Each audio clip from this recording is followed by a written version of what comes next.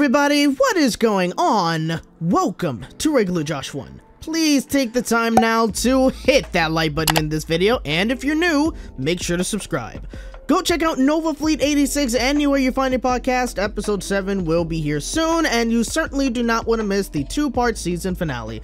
Don't forget to check out Duel Academy, and also go check out a new short film called The Purplish Family. Yes, I am in this animated short, and it would mean a lot if you guys would head on over and check it out. So, hope you guys enjoy.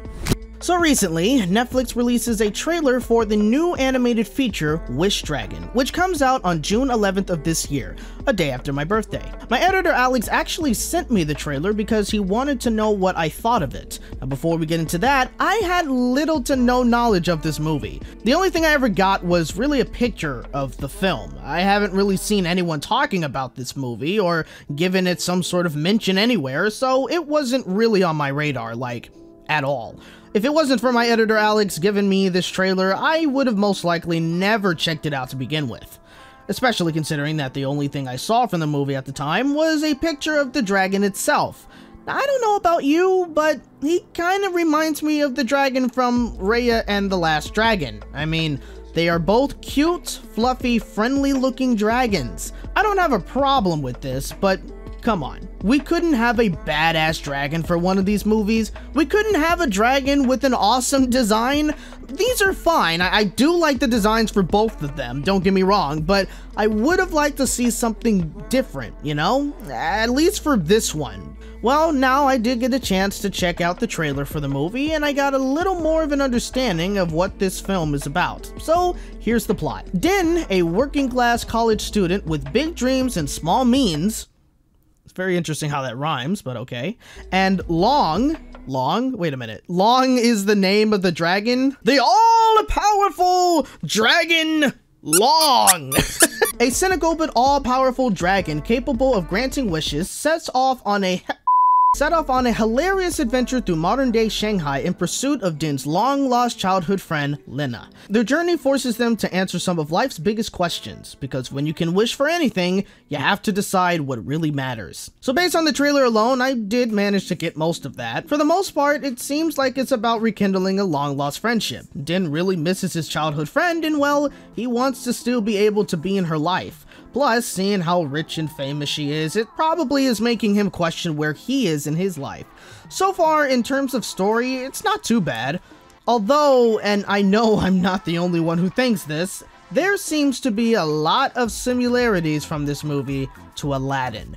You got a guy who's kind of down on his luck who finds an all-powerful being who can grant him 3, count them, 1, 2, 3 wishes, and he seemingly uses some of these wishes to impress a girl. I say impress a girl in this instance because in the trailer, you see him, I assume, wish to make it look like he is also a successful millionaire.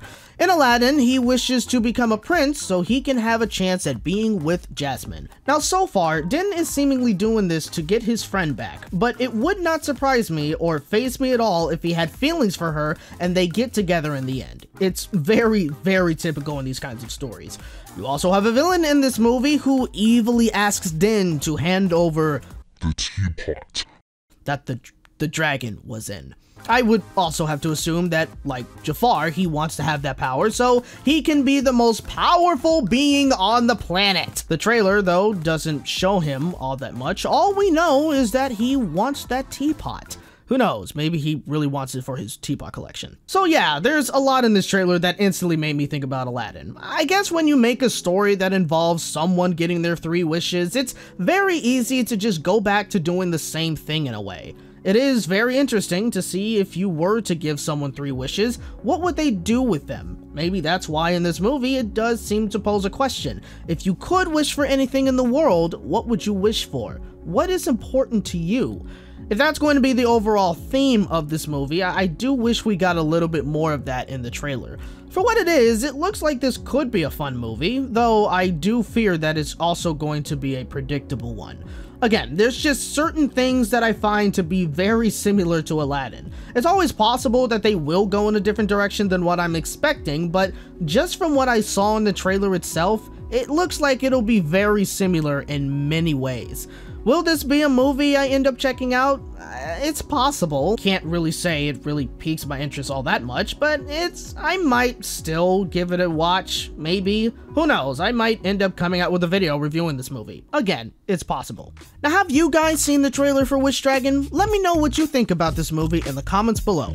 I hope you guys enjoyed this video. If you did, hit that like button, subscribe for more content, and hit the bell to be notified on my next video. Thank you guys so much for watching, and remember, you're hearing it from a regular bunny in a regular world. See you next time. Baby.